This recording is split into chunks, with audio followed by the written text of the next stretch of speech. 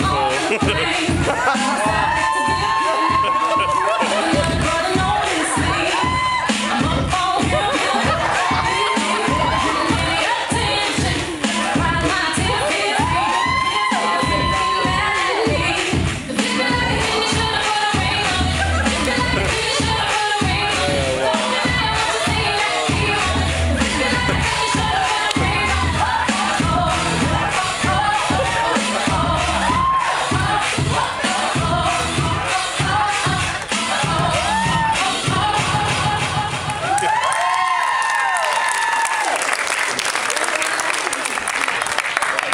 Ladies and gentlemen, it's my pleasure to introduce some of our youth from Downbeat 720. Please give a big round of applause for a wonderfully talented poet, Mr. Daniel Price.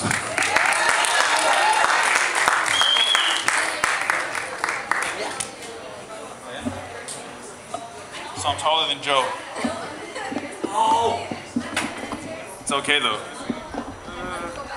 Whatever, it works. So I'm just gonna do this poem. Let's go. Alright, thank you. I want to be a kid again. Back when handball was the premier sport of choice and I wondered why it wasn't nationally televised. Going home with bloody knuckles from hitting slices because that was my specialty. No one can hit them back.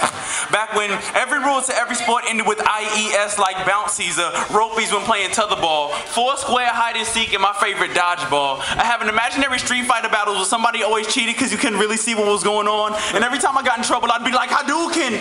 See, if you can't tell, I won most of the time.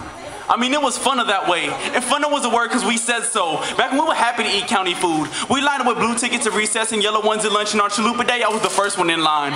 Little shells topped with cheap cheese and government sausage byproduct that I had never tasted anything so exquisite. See, some of y'all might be older than me, but I remember when Pokemon cards came out, and that was the business. I'm talking about fighting over Charizard cards, playing Pokemon Red and Blue on the old school green screen 5-pound Game Boy, and I was the first person to find a Mew.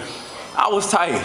Or before scratch CDs, when you could throw a game up against the wall, but as long as you blew in the cartridge, it was all good.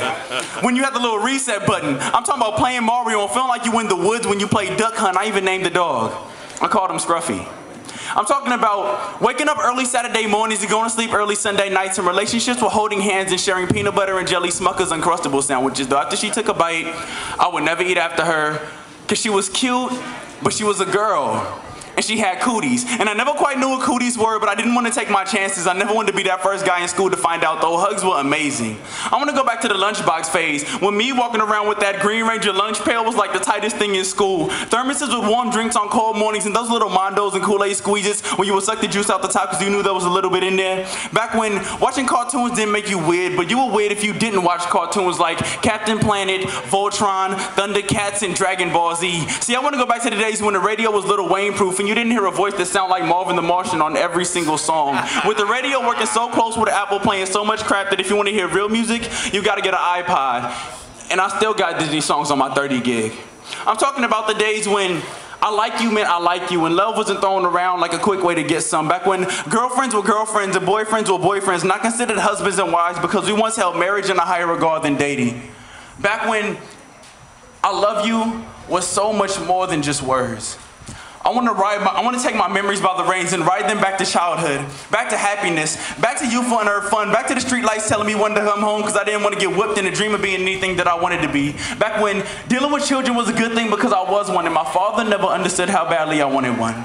Till this day, I trade all of my gifts and presents for the gift of his presence. Back when I was immature enough to hold my tongue and shut up when parents told me to, and understand why.